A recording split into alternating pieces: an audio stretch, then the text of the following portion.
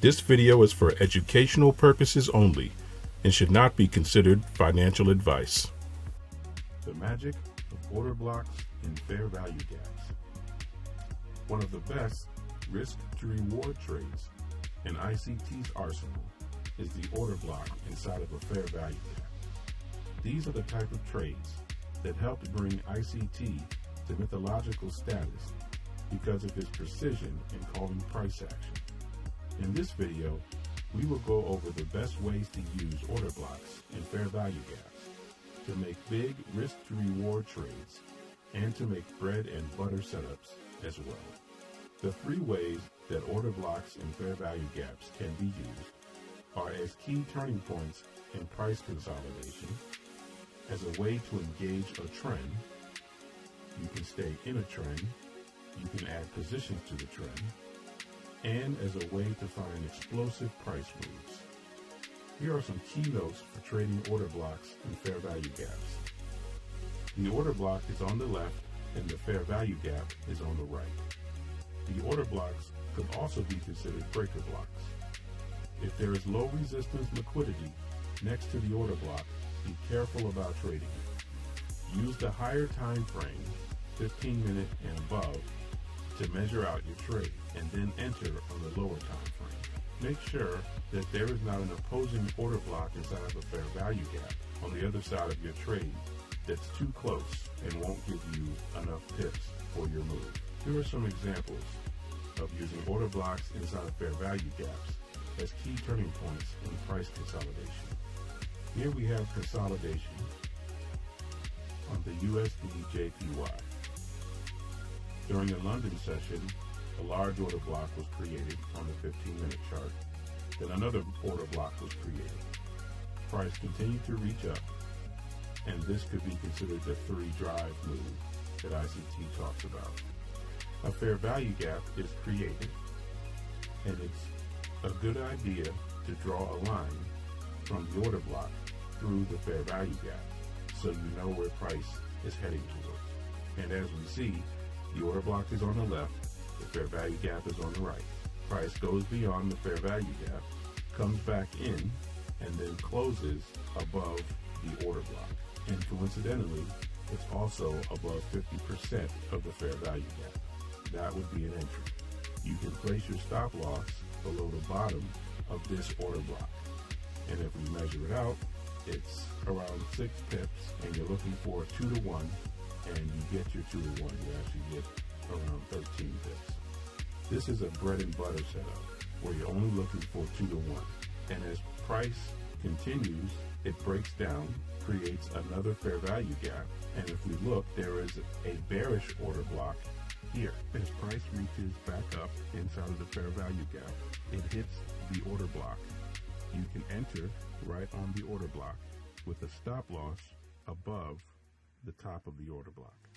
That would be 14 pips. Or if you want to be more aggressive with your stop, since it's pretty large, you can make it 13. Price moves down and you're looking for 2-to-1, and you get 2-to-1, 26.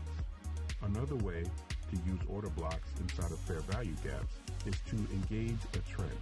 You can stay in a trend, or you can add positions to the trend. Here are some examples. When price opens during this new trading day, you can see you're already in a downtrend. Then after the London session, an order block is created, as well as a fair value gap. You can draw your line out from the order block, and as price touches that order block, you can enter, and that will get you into the trend. As price continues to the downside, another bearish order block is created, and then another fair value gap. Again, you can draw your line, and when price reaches the order block, you can add to your position, and then price moves to the downside. That would be entering a trend and then adding to your position. And if we measure out the stop loss and the take profit, our stop loss would be around 7 pips, 7.5 to 8 pips. Let's call it 8. And your take profit, if you just do your 2-to-1, you would be getting out there. But as you realize, you're in a trend, and you can use that 4 EMA as your guide. When price starts to head back to the 4 EMA, you can probably get out. which would be around 73 pips. But if you want to add to your position, continue to hold, that would give you an additional 45 pips. You can use an order block, an opposite order block, to help you frame your trade of where you're going to exit. Another way to use order blocks inside of fair value gaps is to find explosive price moves. Here we have the end of a trading day where an order block was created. Of course, this is an order block as well, this is an order block, this is an order block, but if you look at this order block here, one key clue that this is going to be the place of return for price is that if you look closely, price did not close this gap.